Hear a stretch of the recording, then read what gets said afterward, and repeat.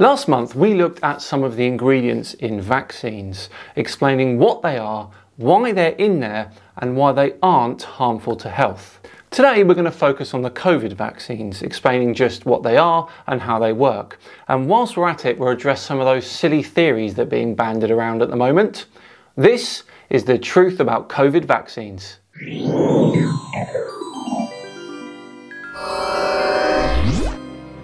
Hello all and welcome along to another episode of Tinfoil Tuesday with me, Simon Dan. Thank you very much for joining me. Before we begin today, I want to quickly point you in the direction of the Runman Dan channel. I'm training for a 50k ultra and this weekend just gone I ran the New Forest Rattler Marathon, so you can find out exactly how I got on. Link for that is in the description. Also, if you're interested, the Dr. Peel merch is now available. A link for that is also in the description. Go get yourself a Dr. Peel t-shirt or hoodie and we will make it real. Save Dr. Peel. Right, back to today's video where we're going to take a look at some of those silly COVID vaccine theories as well as explain how they actually work. The vaccine programme in this country certainly is one of our greatest achievements. So far, over 75% of the adult population has had at least one vaccine and over 50% has had 2 vaccines. Last week, we had a day of 0 deaths. It is working. Yet last week, I find out that 34% of under 30s in this country, in the UK, believe that the COVID vaccine is harmful. What the... Let's crack on and start with exactly how these COVID vaccines work. Now I'm going to focus on 2 specific vaccines, the Oxford AstraZeneca vaccine and the Pfizer vaccine. Now the Oxford AstraZeneca vaccine is more of a traditional vaccine where the weakened version of the common cold virus has been modified to contain genetic material shared by the coronavirus. This genetic material is the spike protein that you so often see in the images of the coronavirus. Once injected, the modified weakened cold virus enters your cells and starts creating these spike proteins. The body reacts by producing antibodies which activates T cells, which destroys any cells with these spike proteins on. Now, if you catch coronavirus, the body is prepared and can fight the infection.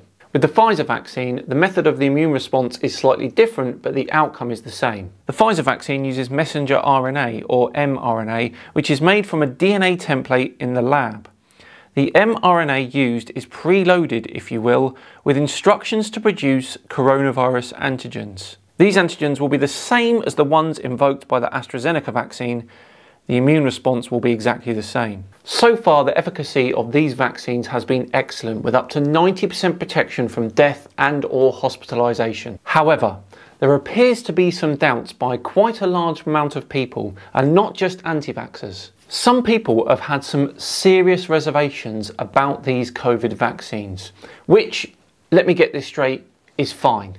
But what I want to do today is alleviate some of those genuine worries, as well as deal with those silly theories as well. So let's start with one of the most common concerns regarding the COVID vaccines, and that is the speed in which it was produced and approved for use. Under normal circumstances, there is a process for developing a vaccine.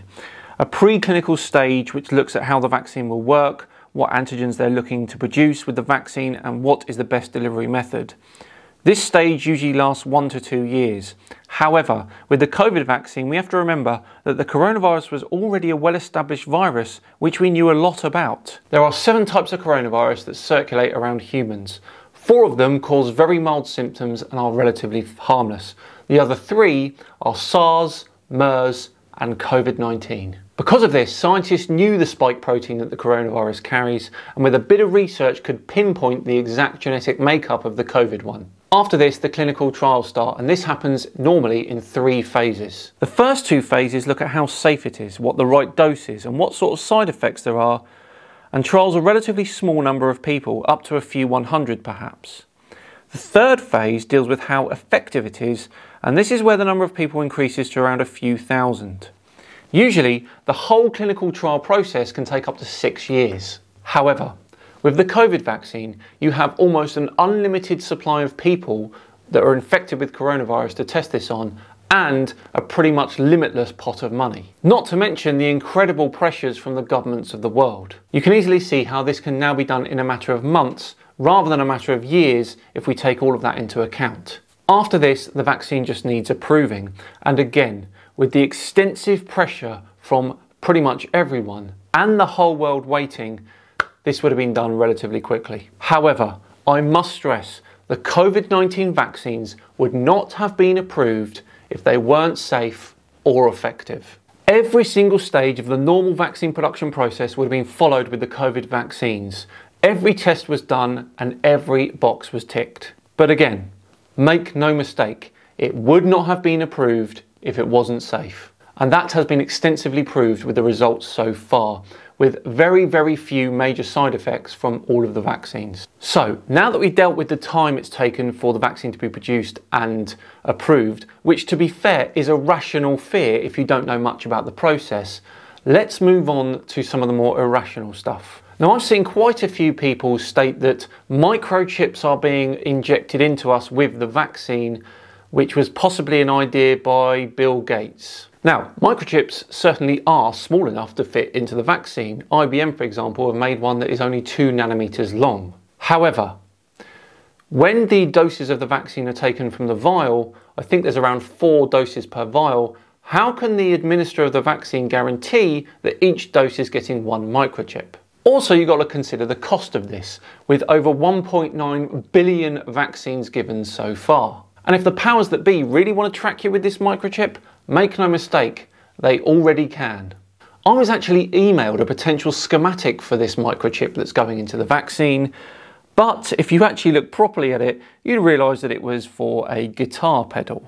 Another one of these irrational things that I've heard is that fetal tissues are used in the vaccines. Now, that is obviously incorrect. There is no fetal tissue in any of the vaccines whatsoever, but I think I know where the confusion has come from on this one. Pfizer, Moderna and Johnson & Johnson used fetal lines in the development of their vaccines. Now, fetal lines are cells grown in a laboratory which descend from elected abortions in the 1970s and 80s. Fetal lines are not fetal tissues, and as I stated earlier, they are not part of the actual vaccine. They were only used in the development of it. Turning our attention to the mRNA vaccines now, I've heard several stories that some of these vaccines can alter your DNA. The way that these mRNA vaccines work means that this is simply impossible.